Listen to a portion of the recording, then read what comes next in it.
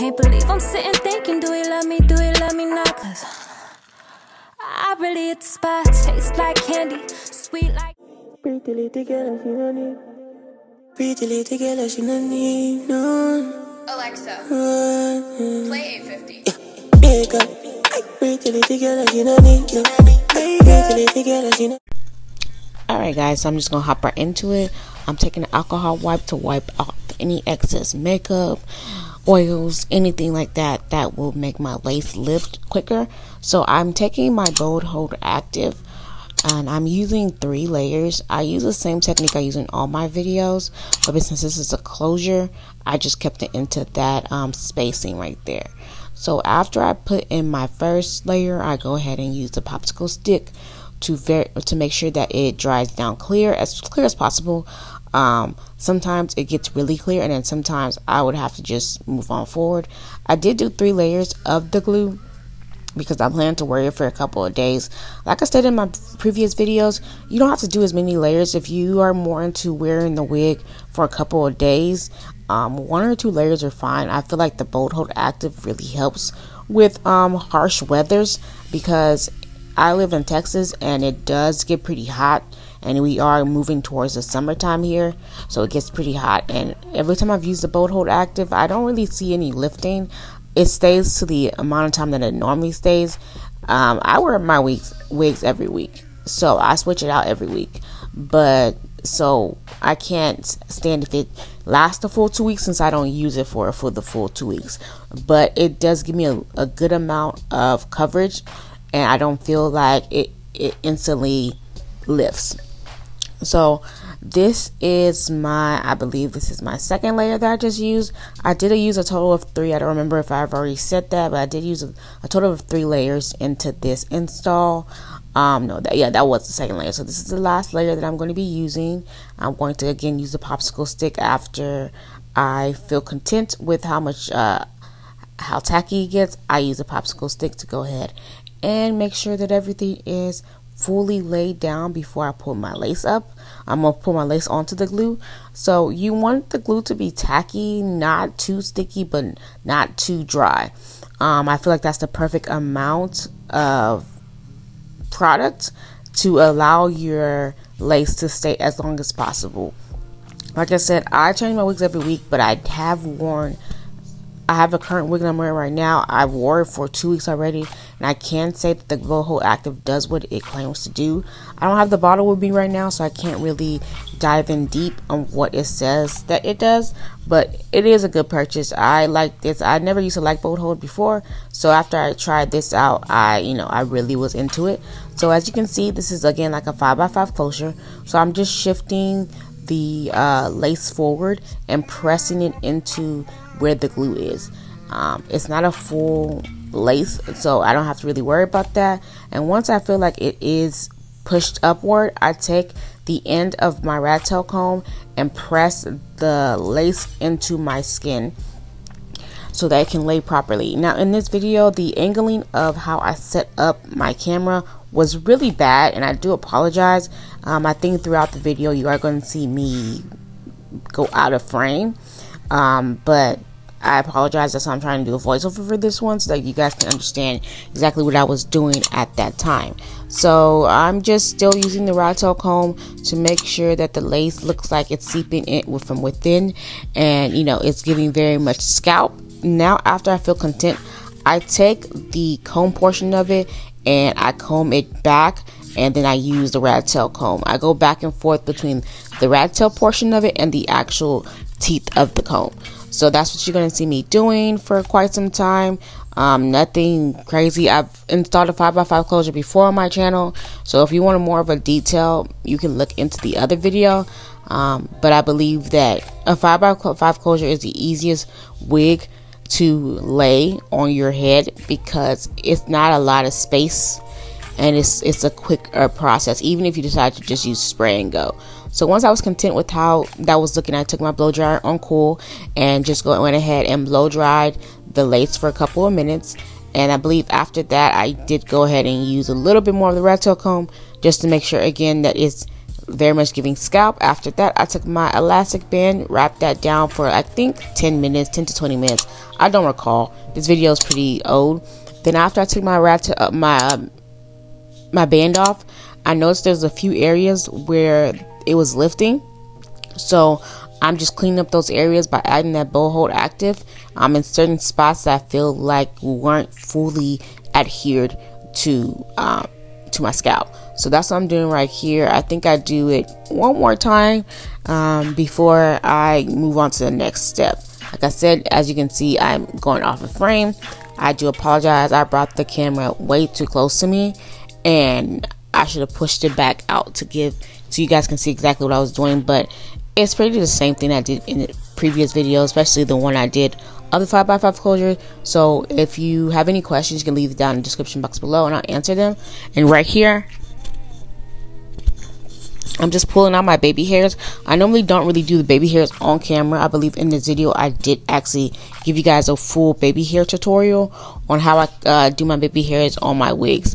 So here I am just pulling out some of the baby hairs in the wig, and I'm clipping away any extra hair that comes along with it that doesn't need to be a part of the baby hairs. Like I stated, I normally don't have very thick baby hairs. I like to have it so very minimal so it looks more natural, because when I wear my real hair, I wear baby hairs, but it's not excessive. It's not grown people hair if you catch my drift. So, and because this is a closure, you don't really need that many baby hairs. I only did 2, and that was pretty much it. I feel like some people go OD with having baby hairs on their closures when it's not really needed. So I'm taking my hot comb to press in the lace again. I like when I press it with the hot comb. I think it gives it that ultimate melt that I'm looking for before I even start spraying down any lace spray. So right here again, I'm just making sure that the lace is sitting correctly. I took my Love Reese spray, melting spray, and I sprayed it on the actual rat tail portion. I sprayed that, and then what I did there is I just pressed that into my skin because I realized that the way that the spritz is, sometimes it gets in my eyes and it can be a difficult task. So I do that first, and then I use a spritz to spray it down because it does help it after the fact. But luckily, I didn't get it in my eye this time. Again, it does kind of get in my eye because of the way that the top of the spritz is. So I recommend using it on your rat tail comb first if you can, and then going ahead and using it to complete the process by smearing it with the rat tail comb. I think that's the best way to do it. If you have more time and you feel you're more skilled, then yeah, you can go ahead and just spray directly.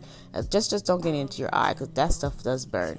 So after I was content with how much hold I put on, how much spray I put on, went ahead and took my blow dryer on cool setting again to go ahead and blow dry down those that lace so that the spray can actually adhere to the lace. And after I did that, I believe I went ahead and laid it with the elastic band. I don't remember how long I kept the elastic band on. Again, when it starts to hurt, I take it off. I'm taking the alcohol wipe just to wipe down that product, pull off any extra product that may have lingered onto the baby hairs, because I did spray it and I don't like my baby hairs to have that harsh way, and I like to have them looking more natural. I like to swoop my baby hairs, but I don't want it to be crusty, if that makes any sense. That's what I was doing right here, just making sure that there is no lingering product on the baby hairs so that it doesn't give off like a crusty feeling when I do actually lay my baby hairs. I'm taking my pencil and flat iron to basically curl my baby hair into like a C shape. I curl upward, not downward. I know sometimes when people say they curl downward, I curl upward. Now I'm taking my Lotta Body Mousse, and I dabbed a little bit of the Lotta Body Mousse from the back of my hand.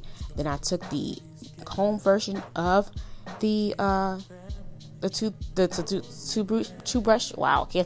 toothbrush to basically lay down that baby hairs. Now I normally don't do my baby hairs on camera, but I decided to do it this time. And I sped that up because, again, I only did 2. I took the pins off of my hair because, they were pinned back.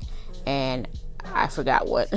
So I took it back off of my hair. Here I'm just cutting off those little tacks in the corner of the closure, because you need to take that off or it's going to look weird if you decide to do a flip over, because again, this is a 5x5. You do have more parting space to do different styles, but I just really like my middle part. Even on my frontals, I like a middle part more than I like a flip over method or a side part. So that's pretty much what I'm doing here, just cutting off any excess lace. Then after that, I'm taking my wax stick by Reese to use that to give it so that there's no flyaways, and took my hot comb and used the hot comb to press that wax stick into the hair. So that's what I was doing for a little bit of time because I wanted it to look very seamless, and that's exactly what I was doing. I do like this hair. It is very bouncy. It's very voluptuous. I have washed it, and I can say that it looks very soft after the wash process. And I do like the lace. I don't know if the lace is HD, but I'll leave all the information about the hair in the description box. I also leave how to achieve this color, because I didn't do this color and it did not come this way. So I don't want you guys to think, oh yeah, I'm gonna get this wig and it's gonna look like mine. That's not the case. It is a regular black 5x5 closure wig. It's not no highlights. There is no ombre, nothing like that. So just keep that in mind. If you're interested in purchasing this hair, I will leave that in the description box below. If you're interested in see how to achieve this color, I also leave the video down below so you guys can take a look at that. So here I'm just doing my finishing touches, making sure that everything is seamless and it looks as good as it can be. Obviously this is not my hair, but we like to pretend like it is going from my scalp. And I just took some edge control to put it on the top of my baby hair, and then I used that comb portion of the edge brush to go ahead and basically clean up any extraness in my baby hairs. I use this way because I want my baby hairs to last the whole time I wear the wig. And like I said previously, I normally keep the wig on for at least a week, so I like my baby hairs to last a week as much as possible. So that's what I was doing here. Now I'm taking my Spritz Spray by Fantasia, and so I can really get that ultimate melt. I always do this at the end of my videos. If you've looked at any of my other hair videos, that's exactly what I do. And it does help me keep the lace sitting the whole time. I rarely have lifting unless I just forget to wrap my hair down at night or the weather. You can't control the weather, and in Texas it does get really hot in the spring / summer, so I know it's gonna get hotter. So that's pretty much all I did here. I'm just finished doing some finishing touches. I don't really have much more to say, but what I will say is that if you like this look, if you like how detailed this video is, don't forget to subscribe, like, and comment, and hit that bell so you can be notified next to my posts. And that's all I have to say for now, because the rest of the video is just me cleaning up a few things that I've done in other videos. I don't think that a voiceover is needed for that, but yeah, just keep watching and stay golden, babes. Mwah.